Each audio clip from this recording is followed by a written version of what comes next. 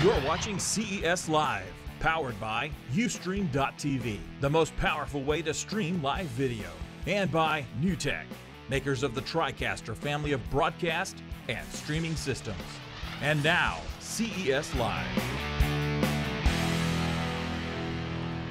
Hey guys, welcome back to our continuing coverage of CES 2014. We are live, we are in Las Vegas. I'm John P. I'm Renee Ritchie. And this is David Rogers from Elite Screens. Woo! How are you, sir? I'm good. How are you, John? I'm good. I have to admit, the guys in the chat room are a little upset because I didn't ask you what you had for lunch today. Can't believe it, John. I know. Typically, when we have people on getting mic'd up, the standard question for the mic check is, what did you have for lunch? Saboro's Pizza, the breakfast and lunch of champions. Nice. Now you all played, know sir. what he had for breakfast. How has CES been treating you this year?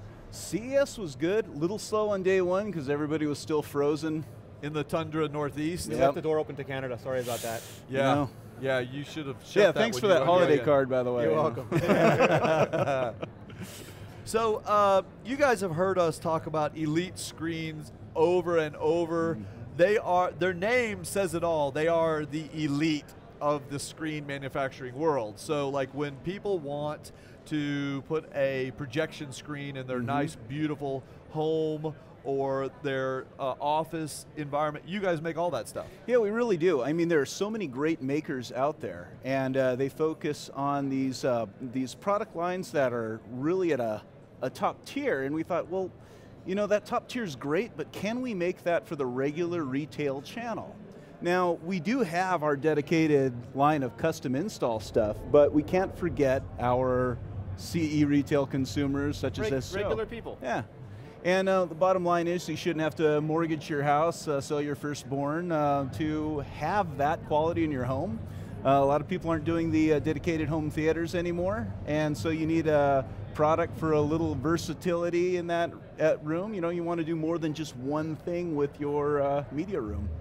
Absolutely. We have one of my friends, actually she was here co-hosting with you, Georgia. Yeah. She has one of your screens in her house and it's on the wall. It made home theater totally accessible to them with the projector and the screen. Awesome, glad to hear It's it. fantastic. Glad to hear it. So tell us, I mean, we took a look at one of your relatively new products that was designed for portable, even outdoor use. Yeah. Tell us about that, and did you introduce anything else new here at the show? Well, what you're talking about is a Yard Master, and I loved that review. Thank you. I'm glad it went over just fantastic. We loved it. The Yard Master really came about because people came to us and said, hey, those inflatable outdoor screens are great, but they're a logistical nightmare and they're expensive, and when that little inflatable motor thingy breaks, what do we do? So he said, well, we can do something that will be a lot more portable, a lot more affordable, a lot more easy to pack away, and you know, set it up, bolt it down, and you can have your presentation in the park, and you're awesome. Yeah. You guys, if you didn't see it, go, somebody help out in the chat rooms, put a link, but just do a search on the GeekBeat website for Elite Screens, and you'll see, or Yard Master, and you'll see the review we did. We gave it an Editor's Choice Award because it went up so easy and it just works so well. Even you could do it. Even you Even I could do it. Everybody needs one of these. But, so that was great. Tell us, what else have you guys been bringing out here recently that you're showcasing at the show? Well, we've really been pushing with an ambient light rejecting technology. And that really goes hand in hand with what we're talking about. You're not using the dedicated rooms anymore, so a lot of times you don't have that light control. So we developed a product that essentially will reflect your image, but it has a contrast layer that will shield you from all the effects of, you know, the washout effects from your ambient light screen, making it a real milky image. And I brought a sample here. Oh, let's see. I'd love to see it. It's a small sample. Oh wow, this thing is like not what I expected. It looks like a kind of a silvery, metallic, well, I guess you can see that here from our little, so you're telling me that we would use this as a screen? We would actually project onto this? You would. Because it's not white. I keep thinking it has to be white. Now here's the beauty of it. The diffusion layer actually absorbs a lot of this ambient light, and that's why you're seeing a darker image. You hit it directly with your projected light, and suddenly you've got this bounce back. This is a 1.8 gain material as opposed to 1.0, which is your typical matte white. Huh. And what it's going to do, it's going to give you a, this is our Polar Star, it's going to give you a much sharper image. You're going to get that contrast. You don't have to dim the lights necessarily.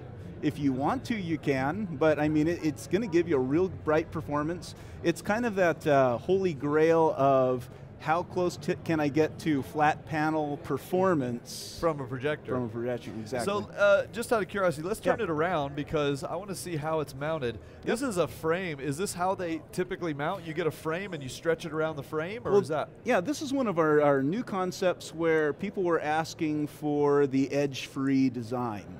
So we're now working on a product where it just wraps around the frame, because past attempts at this, it was just one big rigid piece and it's a shipping nightmare. Oh yeah. So we want something that'll ship a lot more easy. It's a lot easier for consumers to get.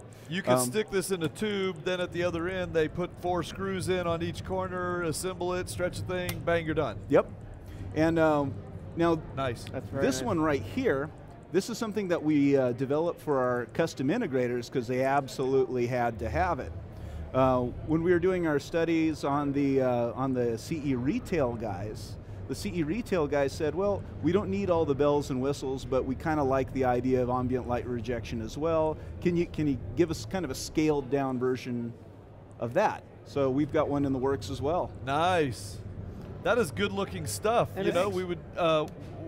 I'd love to give this material a try. Maybe we get a little sample from you at some point, oh, so we can shine a screen at it. One last question on it. Sure. We're kind of we could go all day talking about these things. Yeah. We're a little bit out of time, but what if I use a projector that's not really powerful? Does using it on a screen like this help give us a little more brightness? Yeah, it's actually better to do that because it's really going to amplify your performance. Okay.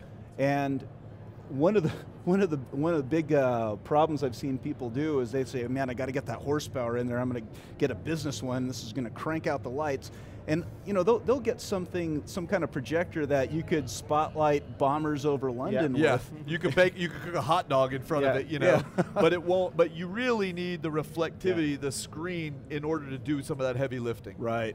Cool. So if you really don't need to overpower it with a brightness. It's going to amplify for you. You can use just a standard home theater projector, and let the screen do the work. It's going to be awesome. Speaking of awesome, Elite Screens, you guys, go check them out and stay tuned. We're about to be wrapping up all of our coverage here at CES 2014, but we're not done just yet. I'm John P. I'm Renee Ritchie. Be right back. We're not done.